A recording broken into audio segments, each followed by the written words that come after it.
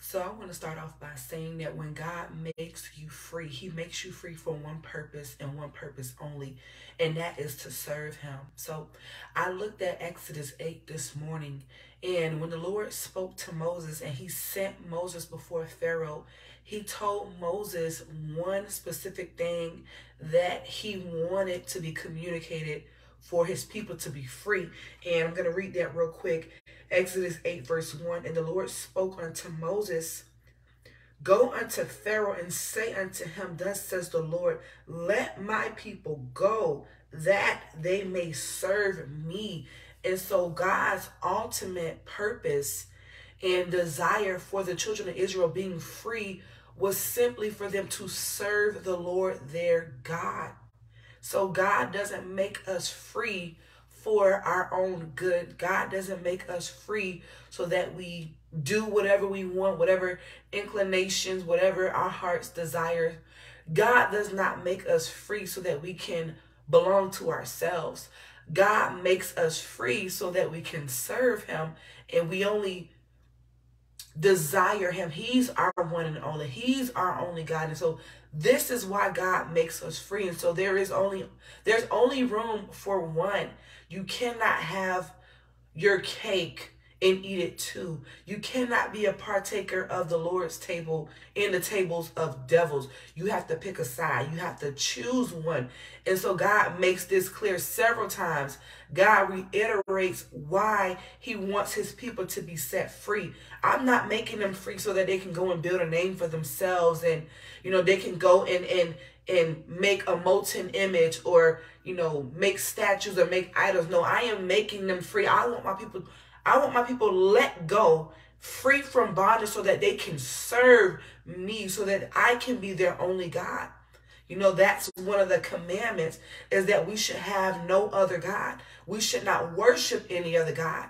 The word of God says in Deuteronomy and also Exodus that the Lord our God is a jealous God. He is a consuming fire, but he's also jealous. His name is jealous. He's jealous for you. He's jealous for me. And so he's not the kind of person who doesn't mind sharing. Like, no, God is jealous. He only wants you. He does not want to share. And that's beautiful. That's beautiful that he's a God who does not want to share.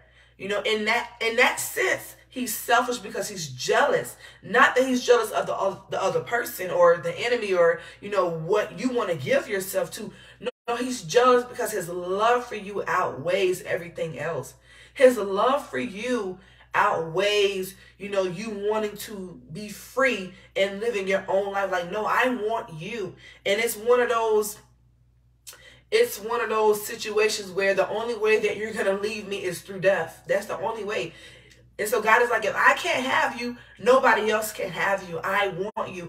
And this is how the Lord was towards the children of Israel all throughout the Old Testament. The Lord, he communicated and he demonstrated that, hey, if I cannot have you, nobody can. And so with the children of Israel, there were times where they would set up these high places, and they would set up these statues, and they would make molten images, and they would make, false gods. They would build these false gods, and they would worship them. And even in Egypt, they were worshiping idols. They were worshiping false gods until they realized that the gods that they were serving could not help them. They began to actually cry out to the real God, And so the Lord began to tell them, hey, if you continue to serve other gods and make these images and do these things, then I'm going to give you over to those things. I'm going to cause your enemies to overtake you. I'm going to cause your children to be sick. I'm going to take away my word. There's going to be a famine of the word of God, and you're not going to be able to have access to it. Why does God go through all of, I don't even want to say trouble, but he goes through all of the effort? I saw someone make a post or reshare a post yesterday of God has to fight us so that he can bless us because he's jealous. And so what he's doing throughout the Old Testament with the children of Israel is that he's fighting for his love for them. He's trying to get them to turn from their idols and to serve him. Why? Because he wants to bless them. He wants to love them. He wants them to be his people so that he can be their God. And so that is the same, that's the same thing today with the children of God, with professed believers. And so my message is specifically and mainly directly to professed believers, because the world has already been judged and condemned. And so I have to address the hypocrisy. I have to address the double-mindedness, because that's what Jesus did with the Pharisees. He had to address the pretense, the fakeness, the hypocrisy. And so I have to address the same thing, because that's an issue in our generation. That's the issue in our generation. And so although people may not be building statues, they may not be taking wood and stone and carving statues. However, they have built idols in their hearts, and they're unwilling to destroy them and to knock them down and to uproot them. And God is jealous. And so because he's so jealous for those that are supposed to be his, he will bring judgment as a result of his love. Because even in God's judgment, his love is there. Why? Because he corrects those that he loves. He corrects those that he loves. And so the fact that you have people who are professed believers participating in satanic holidays and opening up themselves to the world, worldliness, God sees that and God will judge that. And so God is saying, hey, you have to let go of the idols of your heart. And so you cannot be a professed believer, but you still partake in the things of the world. I believe it's Paul that says that we have to come out from among them and be separate. And so light cannot commune with dark. You cannot have a blend of light and dark. Either you're going to be hot or you're going to be cold, and you have to make a decision. And so although you may not be worshiping physical images and physical statues, there are idols in your heart that God is saying that you need to remove. God told the people at one point, you need to remove the high places. You need to remove the high places. You need to destroy these molten images. Most of the children of Israel, the moment they left Egypt, they built a molten calf because they wanted a God that they can see.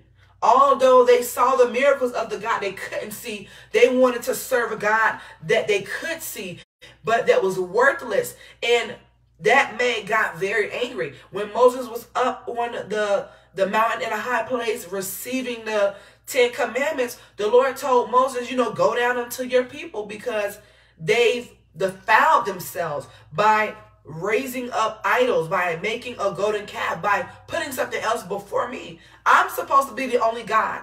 Like, I am the one that searches your heart and the reins of your heart according to your ways. I am the one that blesses you. I am the one that allows the sun to shine on the just and the unjust, and the rain to fall on the just and the unjust. I am the Lord your God. That's why throughout the word of God, he constantly addresses himself as that. No, I am the Lord your God that brought you out of the land of Egypt. Remember who brought you freedom. Remember who set you free. It wasn't that fake God that you were praying to. It wasn't the God of Egypt. It wasn't the God that you all made from metal, wood, and stone. No, it was I, the Lord your God. I am. The Lord told Moses to go before Pharaoh, and Moses said, well, what do I say? Let him know that the I am sent you. And so that's who he is. And so God is still jealous today, because he's the same yesterday, today, and forever. And so although things may not look like they did back then as far as the wrath of God, but do know that it's coming, because God is jealous for his children. He's jealous for his people. And so he's not okay with the fact that you profess to be a believer, but yet you partake in satanic holidays. He's not okay with the fact that you refuse to let go of the idols of your heart. You can't let go of the sports entertainment. You can't let go of the worldly circular music. You can't let go of the worldly TV shows. Yeah, he's saying that there's only room for one. You cannot have a place for me and a place for other high things. No, those high things, they must come down. Those high things must come down, because there's only room for one, and that's me. That's the Lord, your God, the God of all creation, the God of heaven and earth, the God that makes you free, and the God that has the power to destroy your body and cast it into hell, in your soul. You know, so there's only room for one. Although we would love to have our cake and eat it too. We would love to be able to serve God and serve the devil and serve the world. But it doesn't work like that. God is jealous. And he's one of those people, hey, there's only room for me. There's only room for me. He's not like the relationships in the world where it's open. You know what I mean? I've heard people over the years say, well, we have an open relationship. And what that means is we are open to engaging other individuals. God is not like that at all. He is not in agreement. He does not support an open relationship. Why? Because there's only room for one. He made that clear with the children of Israel. Although there was a time, when you read the book of Samuel, there was a time where they didn't want just God anymore. Excuse me. They didn't want just God anymore. They went to Samuel and they told Samuel, hey, man, you're getting old. You're getting old. So we want a king like all the other nations. Wait a minute. You have God. God is the only king that you need. God is the only husband that you need. God is the only lover that you need. Why are you searching anywhere else? Does he not provide you your corn, wine, and your oil? Does not he bless you? Does not he feed you? And the children of Israel felt like, no, we want somebody that we can see. We want a king that we can see. Yeah, we know God has been there. He's been there, for our fathers, but we want a king. And so Samuel went to the Lord, and the Lord said, well, give them a king. Give them the desires of their heart. Give them what they want. They want something that they can physically see. And so although people profess to be Christian, they want things that they can physically see. They want things that entice them. They want things that, pleases their desire, their inner desires. No, I like these types of things. Although it's evil, and you can see evil all over it, there's a thrill that I get on the inside. There's a drive, a drilling that I get seeing evil things and participating in the things of the world. There's a drill I get, yeah, but that's affecting you spiritually. That's draining your appetite for the Lord. That's making you feel like it's okay to have an open relationship. And like I said, God is not one who is okay with open relationships. No, people in the world are okay with open relationships to where, yeah, I can date this person and I can engage this person and be sexually active with this person. And me and my partner, we're okay with that because this relationship is open.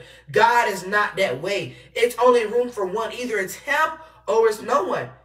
It's no one. He made that clear to the children of Israel. Hey, if I can't have you, nobody can have you. Nobody can have you. And I'm going to begin to make you think that you can have other things. And you're going to see how you need me. You're going to see how these things fail you. Because you're never going to find anybody like God. You're never going to find anybody like God. It doesn't matter what they look like. It doesn't matter what they can do. They may be the God of the crops. They may be the God of the weather. But there is no one like God. God is over all things. The idols of the world are what we must tear down, because idolatry is what's going to cause many to miss out on eternal life because they could not let go of the idols of their heart. John says, little children, keep yourself from idols. Keep yourself from idols because there's only room for one. If you make room for these idols, then there's not going to be any place for God in your heart. Why? Because there's only room for one. You cannot make room for both. You cannot say, well, I can do both. I can maintain a double life. No, it's impossible to live a double life. It's impossible.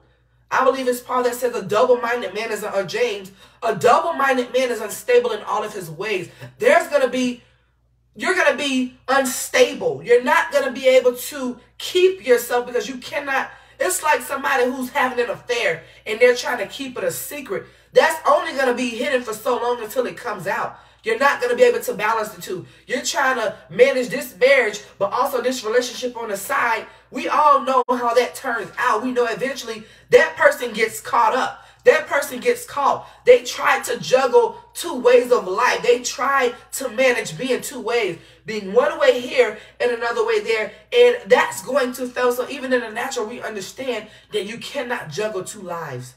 And so in the body of Christ, you cannot juggle two lives.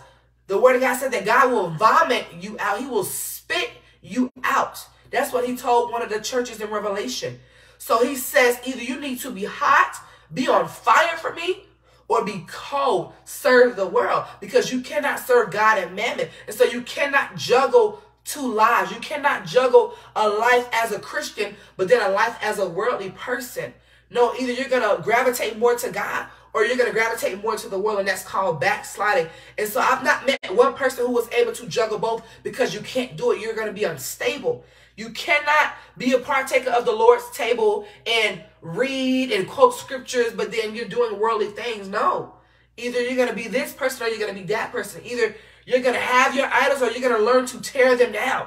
You're going to learn to tear down the idols of your heart. You're going to learn to hate the things of the world, because God hates those things. So if God hates it, then you should have a desire to hate it.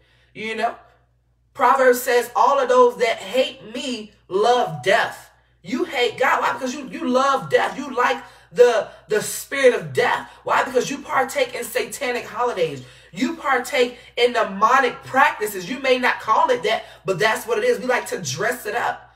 I heard one of my brothers call it the nostalgia of romance. We like to dress it up and make it pretty and, you know, call it something else. We're not going to call it Halloween. We're not going to call it the Devil's Day. No, we're going to call it the Harvest Festival. We're going to call it Trunk or Treat, or the Holy Ghost Tree. We're going to dress it up and make it pretty, but it's still that. It's still a golden calf. You can put Jesus on it all you want. You can put scripture on it all you want, but it's still a golden calf. It's still an idol. It's still a graven image that God hates, and it's replacing God, because there's only room for one. You cannot have both. You cannot have your cake and eat it too. I'm sorry to tell you that, but you cannot have both. There's only room for one God, and you got to make a decision which God. Is that going to be the God of the world, which is Satan? The word of God calls him the prince of this world. Or that's going to be the God of all creation, the one that has power to destroy your life. He can either make or break your life. God can. God has that power, and you got to acknowledge that before it's too late. And so this is more so of a warning, because God sees what is happening, and he desires that, hey, you got to pick a side. It's okay if you don't want me fully. It's okay if you don't want to fully commit. That's fine, but you got to pick a side. You cannot juggle two lifestyles. Like I said, it reminds me of someone that's trying to, you have a marriage, but you're trying to maintain an affair as well. Like, you're only going to be able to juggle that for so long until it comes out. And now you look crazy. Yeah. How long did you think you were going to keep this a secret? How long did you think you were going to be able to do this? No, you cannot juggle two lifestyles. You cannot be one way in church, and then when you leave church, you're worldly, you're carnal, you curse. You know, you let your kids dress up in demonic costumes that if they were to manifest in the natural, you would run away. You would run away. So it's so interesting to me how people, you know, they fear spiritual things when it comes to like ghosts and spirits, yet they engage these things. Like it's hypocrisy to the point where, you know, we don't mind putting graveyards in front of our houses. We don't mind putting skeletons in front of our houses and other demonic creatures. I saw something the other day that I can't even describe to you because I've never even seen it before. But it was such a demonic Halloween, I guess, the decoration. But it was so demonic. It was like a human body, but it had like a beak face and something was coming out of the mouth. It was very disturbing to look at. But this is what the world likes. The world, they not only like darkness, but they like death. You know, Jesus says that, no, man love darkness rather than light, but not just that, they like death. And you know that man likes death because they hate God. They hate his ways. They hate his commandments. They hate the fact that he says, hey, you have to let go of your idols. No, I don't want to let go of my idols because a part of me, you know, is attached to my idols. A lot of people, they don't realize that a part of them is attached to those idols. There's a soul tie. There's a connection. And this is why he says that all the high things, they must come down. They must be uprooted. You have to renounce the idols of your heart and the idols of your fathers. That's what he told the children of Israel. Let go of the idols of your fathers because they did the same thing. They built statues and they set up these high places and they built molten images and graven images, and it replaced me. But there's only room for one. You can have these things, but they're not going to bless you. You're going to bring a curse on your life. People don't realize that they've cursed their house. They've cursed their house right now with all of these demonic, satanic things. They're cursing their house. They're cursing their lives. And they're not going to It's not going to register in their mind while their world is falling apart. Yeah, Halloween is going to be over in 16 hours or, you know, the next couple of hours, and people don't realize that they've already forfeited some things. Yeah, you participated in this day, although you're a professed believer. You participated in this day, and it's not going to register that you just lost something. You're not going to even be able to discern it. You're not going to feel it. All you know is that you're going to begin to lose your appetite for the Lord, and you're going to want more of the world. Wait a minute. What happened to you? Yeah, you don't realize you lost something. Something was taken from you. Why? Because you gave a part of what's supposed to belong to God. You gave it to something else. God is supposed to have your heart and all of it. Not a piece of it, not a portion. Your whole heart. Your whole heart God is supposed to have. But you gave it to another thing. People don't realize that participating in these satanic holidays and pagan holidays, that's worship. That is worship. And like I said in the beginning of this video, God made the children of Israel free for one purpose. God makes you and I free for one purpose, and that is to worship him, not anything else. And so if I'm worshiping something else, if I am partaking in something else, then I'm giving myself to that thing. This is why God said that you should not have any other idols, because with the idols comes worship. With the idols comes worship. And so it may not be a physical statue for you, and it may not be even Halloween for you. You may say, well, I don't have that problem. I understand that today is a satanic holiday. I understand that today is an evil day. But yeah, what about the fact that you watch the NFL? You still are engaged in the sports industry, although you are a professed believer. You have to watch the game. And listen, if those things have your heart, that's an idol. You are giving yourself and your time to these things, and that's a problem. God is a jealous God. It may be the worldly social life where, you know, you are engaged on Twitter and TikTok and Facebook, and you follow different politics, and you follow different motivational speakers, and you follow this person. Although this person shows evidence of worldliness, there's something about them that you like and you just gravitate to, and you can't help but to follow them, and you take in their words and their advice, and you apply what you got from that person. Yeah, that person is taking something from you. That can be an idol. Anything that replaces God and it has a place in your heart, that's an idol.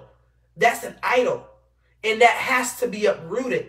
That has to be torn down and destroyed, because there's only room for both. You cannot have both. You cannot have God and still hold on to the things of the world. You have to let it go. You have to let it go. This is why John can say that we must be in the world, but not of the world. You have to let those things go. He said that these are the things that are of the world. Yes, the lust of the flesh, the lust of the eyes, the pride of life, all of these things that you were once given to, you have to let them go. Why? Because there's only room for one. I cannot have all of these things and God as well. I cannot say that God is good and I love God, and I know God and I love my Jesus, but yet I use profanity, but yet I still think that it's okay to engage in these types of relationships and go to these types of places and watch these types of things on TV. Some may say, but there's no cursing in it. It has a clean storyline. I've had people tell me that in the past. Well, I still watch these things on TV. Well, why do you do that when they're promoting adultery? Why do you still like these TV shows when they're promoting, fornication, and they're promoting pornography and masturbation? Well, it has a clean storyline. There's no cursing in it. Yeah, but there's an agenda behind it. You don't realize that this is contrary to the word of God and his will and his purpose for your life. God has called you out of the world so that you can worship him. God didn't call you out. He didn't make you a son so that you can be worldly. He didn't make you a son so that you could be double-minded. And he didn't make you a son so that you could be carnal. No, he made you a son so that you can be like him.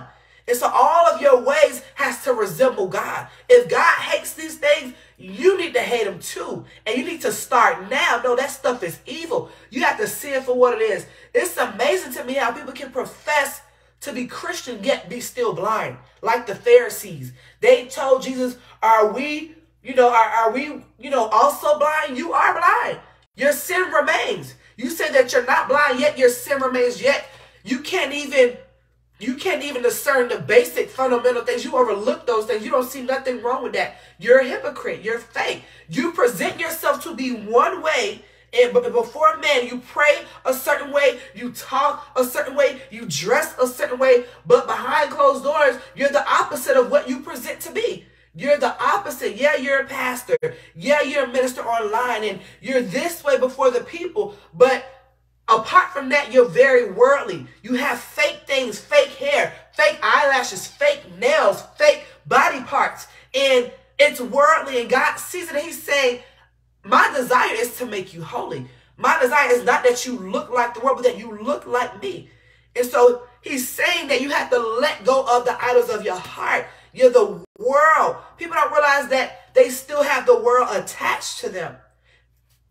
What's interesting is that I was looking at some pictures this morning from some years ago, and I had something about me that is no longer there now, praise God. But as I was looking at that picture, I was like, wow, like I look a little worldly. I look a little worldly, you know, not fully, but just the fact that I had that on me, I'm like, man, I kind of look, you know, I look different. I look different. And so the more you stay in the will of God, the more you are faithful to God, he will begin to purge you of the world. And so I'm not saying all of it's going to be gone overnight, but if you are open and if you are available, God can begin to show you those areas that are worldly. Hey, take out that fake hair. It's not yours. I want the real you. I want the real you. I don't want no fake you, because nothing about God is fake. Everything about God is real. And so he desires a real relationship. No.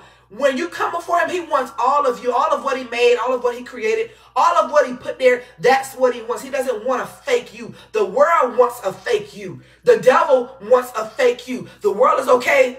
Excuse me. The world is okay with you being a fake person because it's a fake world.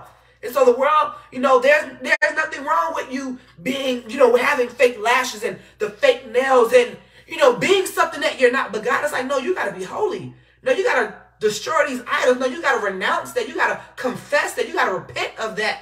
Why? Because I want to make you a son. I want to make you like me. And there's only room for me. There's not room for anything else. There's not room for even you. No, there's room for only God. He didn't say that you and I will reign on the throne of your hearts. No, only me. I am jealous for you. I love you. I made you. I called you out of sin so that you can serve me. I called you out of sin so that you can worship me. Why? Because that's what I desire with my people.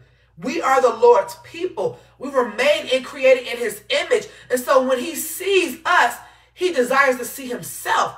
He doesn't want to see, you know, the fact that you were inspired by this makeup artist. He doesn't. When he encounters you, he don't want to see that person. He wants to see you. He doesn't care that you were inspired by that hairstyle, that hairstylist, or whatnot. He doesn't care that you were inspired by that sports athlete, and now you dress that way when you come to church. You're very carnal, you're very worldly. You feel like you have to be like the world to win the world. No, when God sees you, he wants to see himself. He wants to see what he desires to make out of you. And so when he convicts your heart and he says, hey, you got to let that go, let it go. Don't hold on to it. Let it go. If God is saying, let go of the fake stuff, let go of the worldly attire. You have a lot of professed believers now, they look worldly. You have a lot of Christian rappers, they look worldly. Like, wait a minute, I don't know what you are. And so if I don't know what you are, God doesn't know what you are. You look strange. You look strange. You got people setting up strange fire before the Lord and want to confess to know God. You do not know God. You do not know the God of the Bible. Because if you knew the God of the Bible, then you will follow his commands. You will obey his commands. But because you hate him, you love death. You are in agreement with death. That's what it says in the Proverbs. All of those that hate me love death. You like death. You like the looks of death. You may not say it, but your actions speak that you love death. All of those that hate me, they love death. Why? Because if you really love God like you say you did, then you would get rid of those idols. Yeah, you would get rid of those things that you know offends God. You would get rid of the strange things. Instead of setting up strange fire, no, you get rid of the strange things. You get rid of the accursed thing. Man, this is an offense to God. I got to get rid of it. I can no longer agree with the idols of my heart. I can no longer agree with the idols of the world. It has to stop. It has to end. Yeah, and then most people wonder why they can't get a breakthrough. They wonder why they're not free. Yeah, you have idols, and let the Lord show you those idols. The Lord will. If you ask, Lord, show me The areas of my heart where I still have idols so that they can be torn down. Why? Because there's only room for one. There's only room for you, and I have to make room for God in my heart. I need God to expand my heart so that he can fill it with more of him. And so it needs to be less of us, less of the world, more of God. God wants to occupy the space in your heart. God wants to fulfill the space in your heart. And so there cannot be nothing else there. If it is, you need to clean it out. You need to clean it out. It needs to go. It needs to be uprooted. You got to destroy it. You have to destroy the idols of your heart. Otherwise, it's going to overtake you. It's going to overtake you. You're going to give yourself to those things, and worship is going to be involved. You may not look at it like that, but no, worship is going to be involved. You give yourself to that. You give your time to that. You give your heart to that. Yeah, that's your God now. And that's going to fail you, but God will never fail you. And that's what he wanted the children of Israel to understand. Listen, you don't need nobody else. You don't need no king. You don't need no other God. I am the only God that you need, and I want to love you. I want to bless you. And so may the Spirit of God, may he give you ears to hear. Jesus says, all of those that have ears to hear, let them hear, because not everybody's going to hear when the Spirit of God is speaking, when the Spirit of God is trying to come in and he's trying to bring freedom. He's not trying to bring bondage. He's not trying to, bring a level of control to where, you don't have no freedom and life is boring and life is horrible. No, he's trying to make you free because you don't know what spirit you are of. You don't know what's bewitching you. You don't know what's causing you to be desensitized. You don't know what's blinding you. And so Jesus Christ is trying to shine a light. He's trying to shine a light on the truth so that you can see clearly, because your idols will blind you. Your idols will blind you. The people of the world will blind you. The enemy will blind you, and you will not be able to see when the Lord is trying to bring freedom in your life. You will not be able to see when he's trying to bless you. His intentions for you are good. His ways, his desires for you are good. They're pure. No, I want to love you. I want to make you free. That's why I'm calling you out of Egypt, because I want to make you free to serve me. I'm not calling you out of Egypt, to make life harder for you. The children of Israel felt like God was trying to make life hard for them. Wait, you brought us to a Red Sea, Moses. How are we going to get across? Wait, you brought us out into the wilderness to die? Wait, where's the food? We had all types of things back in the world. We had all types of things back in Egypt. We had idols. We had graven images. We had pleasures. So what are you and God doing, Moses? What's happening? What's happening? Where's the meat? Where's the food? Where's the water? Where's the water? Yeah. All of those things will blind you and make you think that God doesn't have your best interest at heart, that God is trying to do more harm than good. No, God is trying to bless you. He's trying to make you free. He's trying to open your eyes so that you can see. And when he opens your eyes, that's not for you to say, man, I know it all. No. He wants you to stay clean and pure and holy. He desires a holy people. And so not everybody's going to make it in, because not everybody's going to be able to let go of their idols. You cannot have no idols where you are going. If your desire is to spend forever with God, you cannot bring all of this extra stuff. You got to let it go. There's only room for one. There's only room for one, and you're going to make room one way or the other. So either there is going to be room for God and only God, or you're going to make room for another God, and you get to decide who's going to reign on the throne of your heart, because somebody is reigning. Somebody, and if you can be your own idol, you can be in the way. And so either it's going to be you, the things of the world, or it's going to be God, and you have to make a decision. You have to make a decision who you want to be. Do you want to be a hot person, or do you want to be a cold person? Do you want to be lukewarm? You can't have both. Do you want to be double-minded? Do you want to be classified as a hypocrite? Is that what you want to be known as? A hypocrite? You're just a hypocritical person. You're playing two lives. You're living two ways, and you're okay with that? No. You got to make a decision. You either have to be black or white. No grays. No grays. And so may the Spirit of God bless you in Jesus' name.